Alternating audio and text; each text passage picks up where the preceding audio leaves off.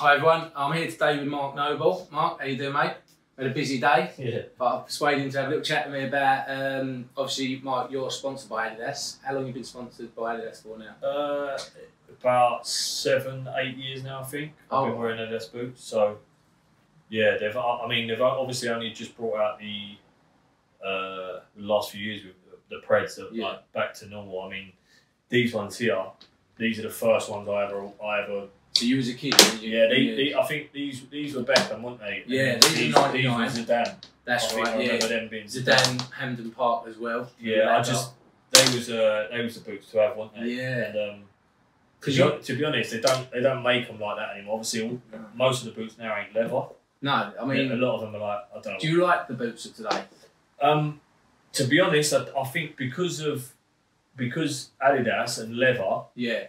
As soon as we wear these once or twice, they stretch and they become loose on your foot. I prefer the designs. Yeah, of course. Yeah, but they'd end up making too many boots because the ones we use now, they don't stretch as much, so you can get a lot more wear out of them. So obviously, you was with Nike when you started at West Ham. I remember that, like, and then obviously, so then how do Adidas? Do they come to the club or the I don't know really. My contract was up with Nike and Adidas offered me a deal. And to be honest, I mean, I don't think unless you're the top boys now, the money's not great in football. Oh really? So it's just free boots. Yeah, it's just like wearing the boots and because we go through obviously quite a lot of boots a year. Do they? Because you have nobes on your boots. Do they ask you? Is that just standard? No, they ask you what you want. A lot of the boys have kids' names and all that. But to be honest, I'm not too fussed. I'm not too fussed about it at all. As long I'll keep my boots for quite a while now. So yeah, so it's not a new pair if you're going to. No. A lot of people do it. Yeah, no, you don't. No, you don't. You probably could, but by the time you break them in, I even wear the ones I wear in games in training now because.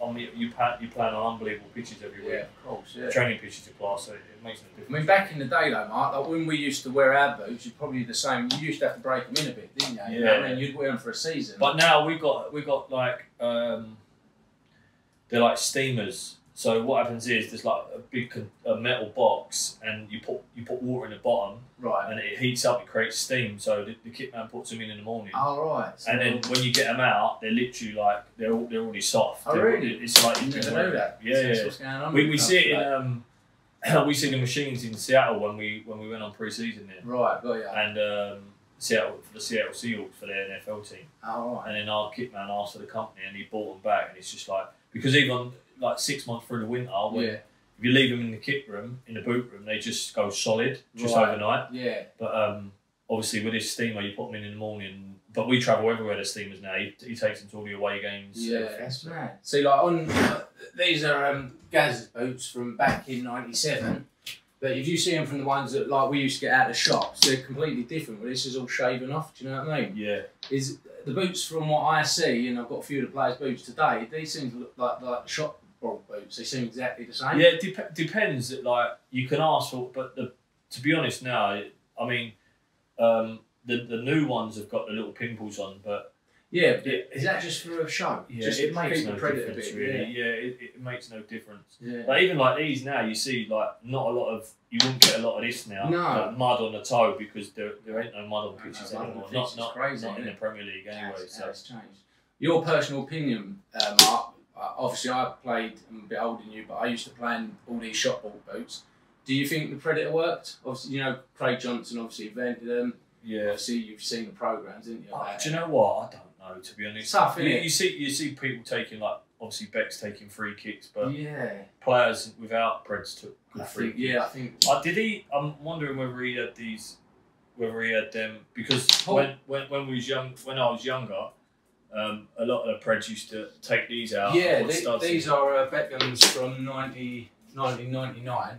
Well, these are accelerator. I mean, as we all know, Becks used to extend the tongue. Then he used to have these extra studs for him, so he's shaving down. Yeah, because they used to, obviously, I think they used to come like that, didn't they? Yeah. And then right. They used to change the sole because that's it. You wanted the proper studs. Yeah, that's it. I mean, Beckham was the one who sort of set it all off, wasn't he? And we all copied sort of thing, I suppose. But that's unreal that you've got them two. Cool, isn't it? Yeah. Listen, Mark, it's been great speaking to you today. Thank you for everything, mate. No problem. Mark Noble. There's been a considerable delay here for Mark Noble. It will be Noble. He beats Doyle, and West Ham have a deserved lead here at St Andrews.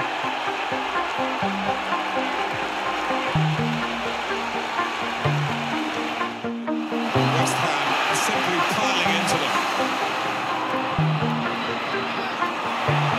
It's Noble.